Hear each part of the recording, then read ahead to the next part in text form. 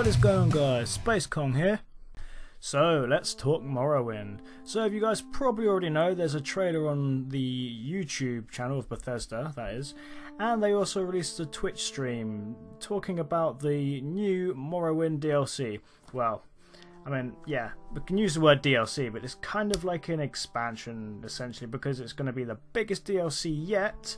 And they're even releasing like on disc, like you would, and you like say if you had the World of Warcraft expansions, you know. So you know it's going to be a big update, but we're a little way off from getting that. I mean, it's not even going to be the next DLC; it's going to be the one after that. So, but anyway, we're going to be getting that on the 6th of June, 2017. The reason for that is because on that date it would have been the 15th anniversary for Morrowind. Also, I believe it's going to be a continuation from the original main story, as it says discover the next chapter, so yeah, that kind of hints towards that. But it's also going to be the largest DLC, like, ever. So far anyway, to date, yeah, it's going to be the largest one. Which is fair enough, because it's going to be the whole of Warden, which, if you guys don't know, it's the main island on Morrowind. If you ever played that game. It's a very good game. I highly recommend it. I sunk a lot of hours into that. But with this new DLC comes a new story and a new tutorial. And I say a new tutorial because you can start a fresh character on that island. So yeah, usually before, when you would choose your character and you go to either one of the 3 factions, yeah, you can go straight to Morrowind this time. And I'm not quite sure how they're going to do that, because based on your faction is where you start out, whereas if you start out at Morrowind, what faction is that going to be under control? Yeah, and who's going to control that is what I'm trying to say. I don't know. Is it going to be 3 different locations to start in Morrowind based on your faction, or is it going to be the same location? Who knows? But the main thing I'm looking forward to, I mean, yeah, obviously the map itself is going to be amazing, and I really can't wait for it, because apparently it's a complete reconstruction of the game Morrowind. And they're going to try and keep it as close as possible. And essentially this game is set 700 years before Morrowind. So we all know that this game's a prequel anyway of any other Elder Scrolls games ever. So how is this going to tie in with the story? And as everyone's been talking on YouTube, we have a Warden class. Yes, we have the next class available. Well, it's the 5th class in total. Yeah, we're 5 now. Yeah, 5. I'm pretty sure it's 5. But yeah, essentially they described the Warden class as a nature magic user, which means that you can control a bear. Yeah, a bear. A motherfucking bear. I don't know how that's going to tie into it, you know, with all the other classes. I don't know if it's going to be OP or not, because essentially it's called a battle pet. I knew about this before, because obviously in the Crown Store, if you've ever looked, it says non-battle pets or non-combat pets, which I'm not sure if you're aware, but it's only been changed in the last couple of updates, which means that they were obviously working towards having battle pets. So it was a nice little hint there anyway. But besides being able to control nature and a bear, so I guess that's 2 of the class abilities. I'm gonna guess one's nature, then the other one's like the bear itself and the attacks for the bear. That's what I'm just guessing. I don't actually know this yet. But then the 3rd class ability is, of course, ice. I mean, in all of our other classes that we have in the Elder Scrolls, we have the lightning, we have the fire, but we don't have the ice. So yeah, that's always been missing, but yeah, now we do have it. And essentially what they've done with it is made it into a tanky kind of build. As you look in the trailer, you can see some of the skills. A lot of them are defensive, like the ice barrier wall thing that he makes. I mean, that's pretty cool. And you do have an ultimate. I mean, I'm not quite sure if it's the ultimate, but it looks like an ultimate in the trailer itself, where he does this overpowered blizzard which like blows everyone away. So yeah, I'm kind of guessing that's an ultimate. If not, then it'll be seriously OP. But what do you guys think? Do you think it's going to be game breaking? Do you think they're just going to it's going to be completely out of balance, or do you reckon they've actually thought it through? Or maybe it's going to be underpowered. But again, it says about controlling powers of nature, so it could even be a healing class as well as the Templar. We could have our 2nd healing class now. But of course we won't find out until we play it on the player test server, but that's not going to be out for quite a while. But if you would like to visit your old places in Morrowind like Balmora or Vivec City, then yeah, you can definitely do that. They've recreated it, kind of like what they've done with Windhelm and Riften for Skyrim. So it's going to be a bit different because, I don't know, it's going to be 700 years prior to the events of Morrowind, the game that is. So yeah, it's going to be different, so don't expect it to be exactly the same, but the land layout and everything like that is going to be pretty much identical. As far as the story goes, we have a returning assassin, which is Naru Viriam, which I'm not sure if that's how you pronounce her name, but essentially, you know, if you've done the main quest for Ebonheart Pact, she is an assassin who works for the Morag Tong. So yeah, it's going to be heavily based around that.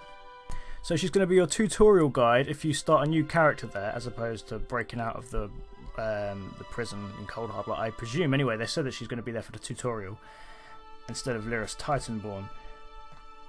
But the main story is around aiding the demigod Vivec against a new Daedric threat. And if you've played the Hrothgar DLC, I'm not going to try and spoil it. Okay, it's going to be a couple of spoilers maybe if you're interested or not, but if you haven't played the Hrothgar DLC, then, you know, don't listen to the next 20 seconds starting now. So if you've completed the Hrothgar DLC, essentially at the end they say that, you know, the war has only just begun when the Clockwork City's open. There's basically going to be a Daedric war, and I know the Clockwork City isn't the next DLC, but you know, it could be a hint towards that because it's a new Daedric foe there. Anyway, spoilers over. You can take your hands off your ears now. Not that you would hear me say that if you did have your hands over your ears. Never mind, moving on.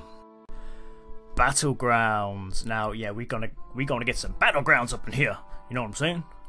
So, yeah, essentially, what they're going to do is they're going to have loads of small little arenas. So there's going to be multiple ones. It's not just going to be the same one all the time. And you're going to have 3 teams, one from each faction, and they're going to have 4 players in each, and essentially you're just going to duke it out and last one standing.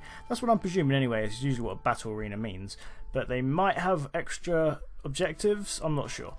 But before, they did say about having a currency from battle arenas, that you can get items and thingamabobs and whatchamajigs just from the currency that you get from the actual arenas itself. So you know, you can't just buy it with in-game gold. You actually have to do the arena battles to get that item, which I think is really cool.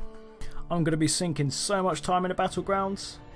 And next we have the new trial. It's called the Halls of Fabrication. Now I guess that means where the Dwemer are actually made, judging by the title, but you know, I could be wrong. But essentially we have this bad motherfucker here as the main boss. You see him in the trailer as well. I think his head's a little bit different, I'm not sure. I don't think he has the pointy on it. But yeah, this is the design, essentially, of the main boss. So, he looks pretty badass. I wouldn't want to mess with him. But, you know, I guess you have to for the trial. So, be warned, it's going to get tough. He's kind of like a super centurion. Oh man, got so much to fit in just one video. So, next after that is it's how you get it, essentially, the game. So you have the digital edition that you can just download as you would a normal DLC, which will probably, you know, take a little while. Or you can buy it on disc, which will probably be a faster download, but it might not be. I'm just, you know, guessing. But the disc for the physical edition comes with the base game, and it comes with this as well. It doesn't come with any of the other DLCs though, just the Morrowind one, and that's going to be $60. Or, well, yeah, $60 for the game. Or what you could do is get the collector's edition. Now there's going to be 2 collector's editions, one for the digital and one for the physical, which I think is kind of a little bit scummy because, you know, if you want all the cool stuff, you're going to have to buy both of them, and that's going to be a lot of money, let's face it. So with the physical edition, you get a special edition journal. It's essentially Naru's journal, who's the Morag Tong assassin, and it's got like pictures and stuff, which, you know, is quite cool, and all the artwork, so that's nice to have. But it also comes with a model of the new dungeon boss, you know, the Super Centurion big motherfucker. So yeah, you get that as well, and also you get a map of Vardenfell. I mean, it's not a lot. I don't know how much it's going to cost, probably a lot. And as for the digital edition, which by the way I think is way cooler, but I want to get both, which kind of sucks because I don't have that much money. But anyway, back to the digital edition. You get a armoured warhorse, which the armour is dwarven armour on your warhorse, which is really cool, and I really want it because I'm usually not a fan of the horses, but I usually go for someone else. But yeah, this horse looks amazing. I'll definitely have that one. And you get a dwarven spider pet with the, you know, the dwarven spiders with the blue plates on them as well. Yeah, that's the one you get, not the one you get from the usual quest. You also get a Warden bear, and now I don't know if that's a mount or if it's just, you know, you can use that bear for the Warden class. I'm not entirely sure. But you also get emotes, like a new pack of emotes. So, I mean, I guess that's alright. But you also get something called a Morag Tong Armour Converter. Now, it doesn't sound like a costume to me. Usually when you get the converters, which, say if you bought the Imperial Edition, which means you can make an Imperial character, and you can basically change any armour you have into the Imperial style. I mean, it doesn't mean you have the Imperial motive, so you can't craft it in Imperial and then give it to other players. So it essentially means that it's bound to you, any Imperial armour that you convert over. So it's basically going to be the same as that, because we're going to get new motives, but you know, it's not been explained in depth that much what we're going to be getting, so that's going to be left for another video. But yeah, the Morag Tong armour is going to be, you know, you're basically going to be able to convert it, you know, whatever armour you have to Morag Tong armour, which does look pretty awesome. I don't have a picture of it, but I will try to get one. But anyway, that's the gist of everything to do with the Morrowind DLC. But I will be making a video later on when we find out even more stuff, and I will be going even more in depth. I mean, I know this video is like 12 minutes long or something, so it's, yeah, this isn't even the in-depth version, so the other one's probably going to be, I don't know, way over an hour. But yeah, look out for that one, because that will probably be in the next few days. But I thought I'll just give you a nice little taster of what's to come in the Morrowind DLC. But anyway, I hope you guys have enjoyed this video and found it useful. Let me know your thoughts in the comment section below. And if you'd like to see more videos like this in the future, please leave a like and subscribe. And as always guys, have yourselves a great day. Peace!